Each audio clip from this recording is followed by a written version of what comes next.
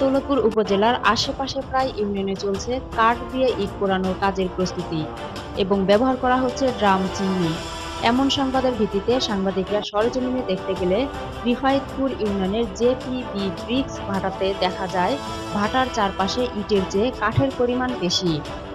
সেই কাঠগুলো অনেক পুরাতন ও অল্প দিনে কাটা অনেক গাছ, এমনকি সেখানে বড় গাছ কেটে ছোট করার জন্য কাঠ ফাড়াই মেশিন সহ আছে।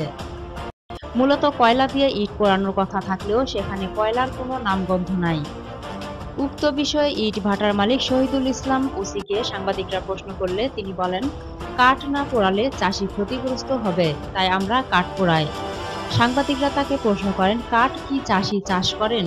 তিনি বলেন, হ্যাঁ, অবশ্যই চাষিরা কাঠ চাষ করে, তাই কাঠ না কিনলে আমাদের দেশের সাধারণ কাঠ চাষিরা বিপদে পড়বেন।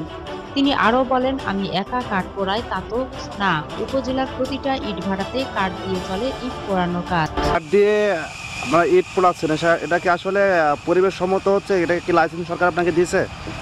সরকার এটা লাইসেন্স দেয়। তো আপনারা তাহলে পোড়াচ্ছেন কেন? পোড়াই হলো মোটামুটি এই দেশের চাষিরা বেচবে কোথায়, এই জন্যে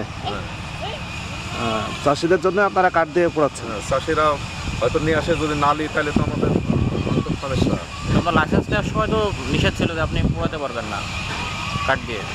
এটা সারা বাংলাদেশে দেখেন, শুধু আমাকে এত প্রশ্ন করতে না। ঠিক আছে, দেখেন এমন কোনো জায়গা নাই।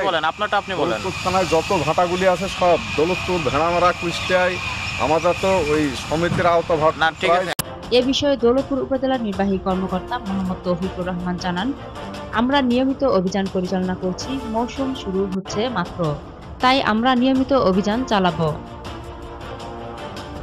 কুষ্টিয়া দৌলতপুর থেকে আসানুল হকের পাঠানো তথ্যচিত্রে 71 বাংলা নিউজ ডেস্ক।